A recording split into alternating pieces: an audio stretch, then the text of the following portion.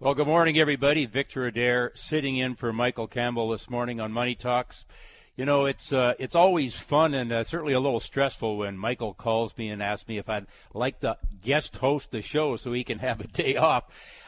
It comes to my mind, it's like, what is it that we want to talk about? What kind of guest? Who can I get? And what are we going to talk about that's going to be not only interesting but useful to our listeners? So that's where the stressful part comes in, trying to get the right folks on. So I think I've got a great show lined up for you today. Just after our little intro here, we're going to have Robert Levy filling in for his dad, Michael Levy, come on, talk about the top three stories that the markets are really focused on right now. And then we're going to go to Tom Whitfield, and he's a realtor on Vancouver Island, to talk about what's happening in the real estate market in the mid-area of Vancouver Island. Ozzy will be on later, but we're going to have two sections or two segments today on the real estate market here in BC because, of course, it's so much in the news. We're going to talk to the experts, see what they see happening in their markets, both on Vancouver Island and Ozzy, of course, the broader area. Now, at the top of the hour, our special guest for the half-hour segment in Vancouver between 9 and 9:30, a longtime friend of mine, Dennis Gartman, is going to be on. Dennis writes a daily market letter. And believe me, this is read by over 10,000 professional traders all over the world. Dennis, of course, in years past has been out here for Mike's World Outlook Conference a few times. He talks every day about what's going on in the currency markets, commodity markets, crude oil, stocks, the impact of politics on the market, that sort of thing. And, of course, we're going to get a chance to hear what he has to say about what he thinks the American presidential election is going to do to the markets. Ozzy Jurek, as I mentioned, will be on. He's got an extended session this morning to talk about the taxes in particular and the implication to the real estate markets in Greater Vancouver and the rest of the province. And then my son, Drew Zimmerman, will join me. We'll do a duo to wrap up the show to talk about the trading desk. You know, we're going to discuss what markets we're trading, what positions we've got on, and why we're doing that. You know, it just reminds me, a couple of weeks ago I was talking with Mike on the show here about what I called market psychology being a little fragile. I thought that the markets, were looking at the world as we know it and realizing that the risk of some dramatic change was probably a lot greater than what the dull price action we were having over the summer was telling us. Well, certainly when we came into Labor Day here, we got off with a bang, and we'll be talking more about that with Dennis Gartman, the volatility in the markets and what's ahead. I think we should probably take a break right now, and then we'll come back with Mike Levy and get with Robert Levy and get into the meat of the show. I need to tell you that Money Talks is brought to you by Solera Club, a royalty no-fee investment. And for more information about that, you can go to soleraclub.com. So we'll be right back with Robert Levy after we take a break here. You're listening to Money Talks all across the Chorus Radio Network. Well, we're back here. I've got Robert Levy with me, and he's going to talk about the top three stories that the market's paying attention to this week. Rob, what do you want to start with? Well, you've got to start with, Victor, in Canada this week we got some numbers that Canadian household debt is now bigger than the size of our economy. Well, and the two sides of that, I guess, are not only how much we are how deep we're getting into debt, but how much money we're making, whether or not we can service that debt. So far, that seems to be not a problem. That's exactly the case. And the numbers on their own, I mean, we get them every quarter from Stats Canada, and on their own they are a little boring because they don't really mean much to the individual person. They're an average of the average Canadian. On average, $1.68 in credit market debt for every dollar of disposable income. But you really nailed on the key point is we're continuing to grow our debt load, but in Canada it's just we're not seeing incomes keep pace. We're not seeing GDP growth keep pace with how we're racking on more and more debt. And that's going to become what really worries officials at the Bank of Canada. There's one in particular, Carolyn Wilkins, who's the deputy governor to Stephen Poloz. She was talking about that this week. They just don't have in their forecast, any upbeat for Canadian economic growth, and it could potentially be a problem down the road because Canadians, they're growing the debt side of the equation, they're not growing their incomes. Well, you use that word problem, and it calls to mind for me that something Dennis Gartman said so many times over the years. It's not a problem until it's a problem, and then it's really a problem. and that's always the way I look at it. I mean, I see two sides of a balance sheet. On the one side, you got the assets. The other side, you got the debt. And so long as you got balance, then you're fine. But if the asset side starts to fall for some reason, or in this case, income starts to fall, the debt doesn't, and then you got a problem. What's your second story? Hey, the second one, I think we got an update from the BC Ministry of Finance this week on our provincial budget, and I think there's a need for some cautious optimism because on the whole, I mean, the numbers look pretty good. BC is in great shape. We're the only province that has the AAA credit rating from both Moody's and Standard & Poor's, and, you know, Mike DeYoung came out and said instead of $264 million surplus, BC is going to have a $1.9 billion surplus, but I think there's got to be a little cautious optimism around his numbers. Of course, these are always forecasts, and, who knows what the future is going to hold. Certainly, when you look at BC, and I think we've had people move to the province, and there's been net immigration here. The economy seems to be strong, but the question mark keeps coming back to the housing market. And, of course, Robert, if you heard, we're going to do two segments on real estate on today's show because it just seems to be so important. You have to think that a lot of the guys that are and gals that are working out there paying taxes are in some way or other working in the real estate business, and if that cools, then maybe some of that projected revenue they're going to get from the real estate, not just the tax on the foreign taxes, that's relatively small compared to the tax that they get from every time a house gets sold. I mean, that's a big number, right?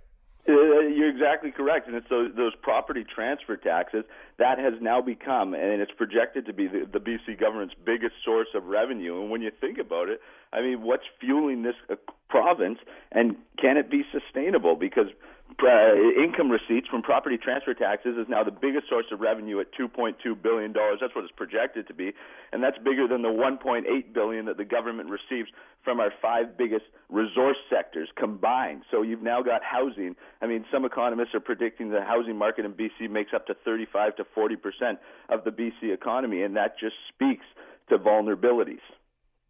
Wow.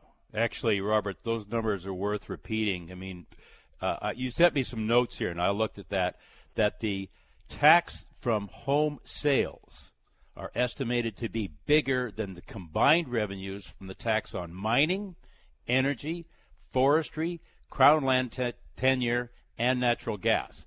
And you're saying it's roughly 35% of the economy. So obviously when we say, is the housing market, and we all know it's been on a tear to the upside in terms of prices, if there is some vulnerability, that is going to have ramifications for the entire province and everybody that works in it and the government as well. Let's go to your top story. The top story, Victor, is just, it's all this chatter going on in the market right now. 25 basis point hike. Is it September or December? We got to get to the point of the markets, I think, have to get over it. Who cares about 0.25% hike in interest rates? What's the trend going to be? And as I've heard you talk about many times, and it's my view too, I just don't think, they may hike once, but they're not going much higher. Well, we're going to have our Governor of the Bank of Canada, Stephen Poloz, is scheduled to talk on Tuesday. And the title of his speech, I believe, is Lower for Longer, if that doesn't tell you a lot. And, of course, this week ahead, I know we have the Federal Reserve is going to have their meeting, and it's the will they, won't they moment about will they raise interest rates by a quarter. And as you say, or Martin Muirfield likes to say, who cares about 0.25 point? What difference is that going to make? But we also have the Bank of Japan out scheduled to have their meeting this week. They went to negative interest rates here a month or two back, about 2 or 3 months back, pardon me. That seemed to backfire. So, as we've talked on Money Talk so many times, the markets are so focused on central bank policy all around the world that it's almost comical, or again, Dennis Gartman would say, it would be funny if it wasn't so sad. So what are you seeing then? Are you expecting no rate hike this week, or who knows? I don't think we're seeing a rate hike from the Fed this week because the final governor who spoke before their lockup period when they can't talk to media anymore made it pretty clear that they're looking for more of an uptick in the U.S. economy. So it's going to go down the road, I think, to December, in my view. But even if we go 0.25%, and, there's the minute possibility, it'll be a shock, but then the markets are going to get over it because from there, I mean, the Fed doesn't have room to move rates that much higher, especially, as you said, the dynamics that are going on around the world. How much higher can they go in the U.S.? And I think that's the bigger picture. Well, I know we'll get into that with Dennis Gartman to some degree. We're going to talk about the currency markets, and one of the things that has made me sort of U.S. dollar bullish, and not that the U.S. dollar is perfect, but, you know, it's just the prettiest currency in the ugly contest here, is the fact that the American economy seems to be relatively stronger. The interest rates are higher there, and that's a big function of how currency traders price in the markets. Robert, listen, thanks for taking the time to visit with us this morning. And you may be back next week, or is Michael still going to be on holiday? Do we know? You got me for 2 more. Excellent. Okay, thanks for being here. We'll take a break here, and a commercial break, that is, and come back. We're going to talk to Tom Whitfield, a real estate, the new term is a realtor from the Mid-Island area, Qualicum, Parksville, to get his perceptions as to what's been happening to the market on the island and what the impact also of the changes in Greater Vancouver, the tax changes there, are having on these markets. You're listening to Money Talks all across the Chorus Radio Network. Well, welcome back. Victor Adair sitting in for Michael Campbell. And this section of the show is usually called the Big Fat Investment Idea. And usually it's our guest that has the big fat investment idea. But this time it's me who has the idea, but I want to go and get some confirmation from an expert. So my absolutely brilliant big fat investment idea was this. At least 2 or 3 times in the past couple of years that when I've hosted the show, I've said to Ozzie Jurek, I think people should be selling in Greater Vancouver, moving to the island, moving to the Sunshine Coast, the Okanagan, whatever, you know, because the arbitrage was so incredible. And Ozzie agreed and saw that it was happening. I mean, talk about being in the right place at the right time. If you bought a home in Greater Vancouver 10, 20, 30 years ago, you've hit the jackpot. While real estate prices in Vancouver were going through the roof, they were rising, but not nearly as fast in all these other places. It's a huge change in lifestyle and so on. But I've got Tom Whitfield on the line here. He's a realtor in Qualicum Beach at Remax Realty, and he's here to tell us what's been happening in the market Mid-Island and what the impact of the changes in Greater Vancouver are. Tom, thanks very much for taking the time to visit with us this morning. Hi, Victor. Thanks for having me on your show. Now, Tom, my sense is that over the past number of years, a lot of the people that moved to the Mid-Island here were coming from the prairies, and that's changed a bit recently. Is that right? Yeah, that's very true. Some years I may get 50% of my buyers come from the prairie provinces.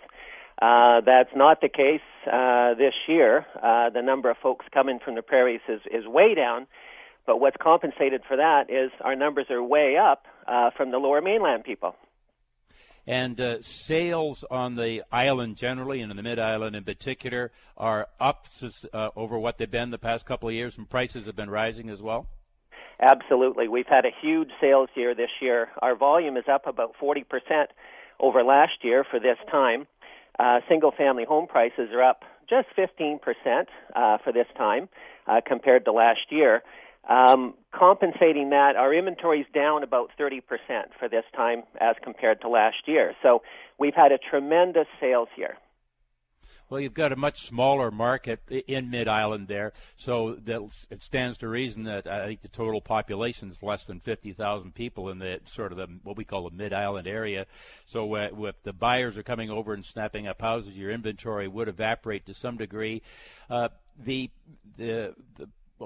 much cheaper? Let's do it that way. Interrupted. Okay. How much cheaper does a house cost over here than it does in Greater Vancouver? Okay, well, for instance, our average single-family home right now is about $465,000.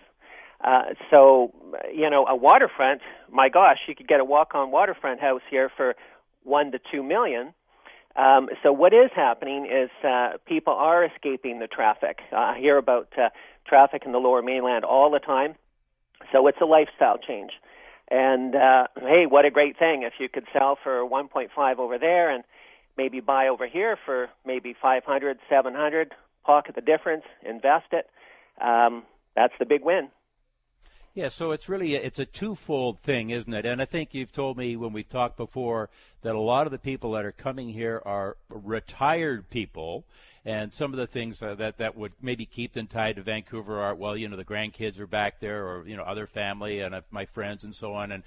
But it's not that far to get back from the island. And I should also say, back from the Sunshine Coast, because I know the same sort of thing is happening there, and back from the Okanagan because people are going there. But people getting out of the busyness of Vancouver, but also taking advantage of this huge rise that they've had in property prices to sell there and go and buy something in a lower market and put the balance of the money in the bank.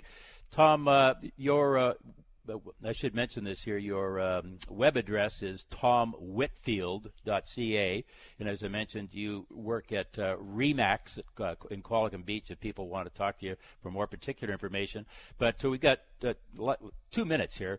Tell me what is happening in the market here outside of Greater Vancouver because of that tax on foreigners that's happening in the Greater Vancouver area.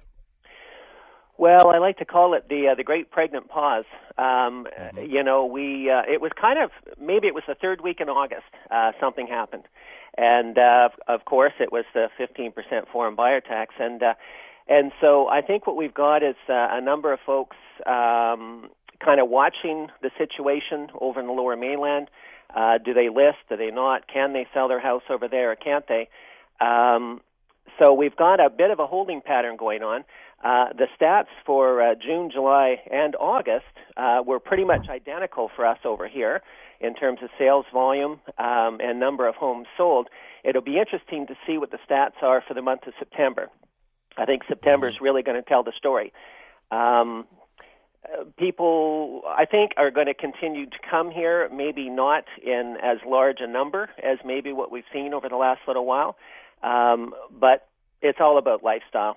You mentioned the market here. It's almost 100% retirement. Retirement and tourism, that's what drives our local economy here.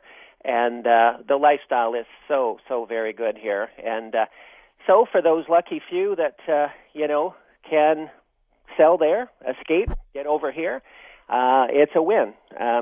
What keeps people in the Lower Mainland is often family, friends, that kind of thing. But let's not forget, we're only a 2-hour ferry ride, a 25-minute plane ride, that kind of thing. And guess what? Those guys want to come here and visit you here. Yeah. So if you buy a house, make sure you get a guest bedroom. There you go. Tom, then, so what you've seen is prices have risen here like they have risen in Greater Vancouver, but we've kind of got as you call it, the great pregnant pause here, kind of a leveling off period right now. And I know you're optimistic about the future. Absolutely. I mean, our single-family home sale prices are up by 15%. I mean, that's not a huge amount. For a number of years, we were kind of creeping along at 3 to 4%. And I think people are really seeing the value. And I don't see our prices spiking here at all. Actually, I don't see them going down either. But okay, Tom, I tell you what, I could hear they're going to start playing the music here. Thank you for taking the time to visit with us and giving us this news about the Mid-Island real estate market. Look forward to seeing you again over here. Folks, we're going to be taking a break here and going to Dennis Gartman right off the top when we come back. You've been listening to Money Talks all across the Chorus Radio Network.